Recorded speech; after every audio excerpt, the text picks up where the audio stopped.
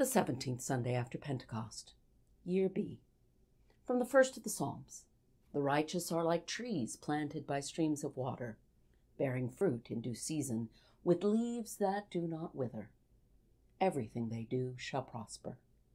In the name of the one in whom is all prospering, even the Father, the Son, and the Holy Spirit. Amen.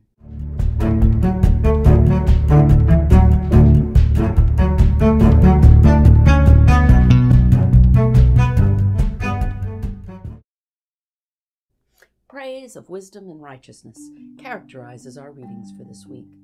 In a desert landscape, tender tree leaves indicate access to life-giving water. By implication, in a spiritual landscape parched by a lengthy moral dry spell, the prosperous deeds of the righteous point others to the living power of God, present within reach of roots thirsty for divine inspiration. The arguing of the disciples about which among them is the greatest does not point to God in this way, even though Jesus is right there in their midst. Jesus has just been speaking to them about his impending death and resurrection, the greatest manifestation of God's love.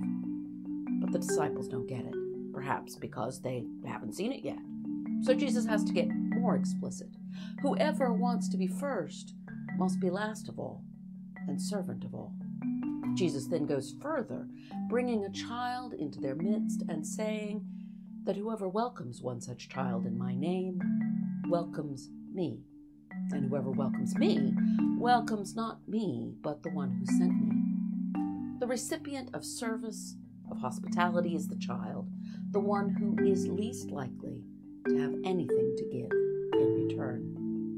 Jesus thus bids us each to become like the capable and generous wife of Proverbs, who laughs at the time to come, because she's provided for her household, so that no one within need fear hunger or cold or folly.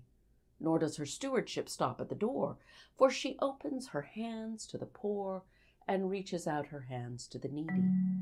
James, likewise, commends to the church, the bride of Christ, works done with gentleness, born of wisdom, setting aside envy and selfish ambition, and instead being ready and willing to yield with no trace of partiality or hypocrisy.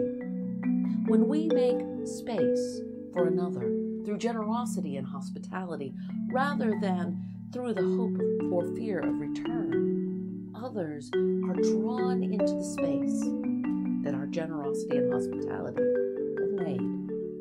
When we draw near to God, extending our roots towards God's life-giving water, the knowledge of divine love draws up into the pull of our perception, giving strength to our limbs and bright, fresh green to our leaves. Come, therefore, let us adore him, who is Father, Son,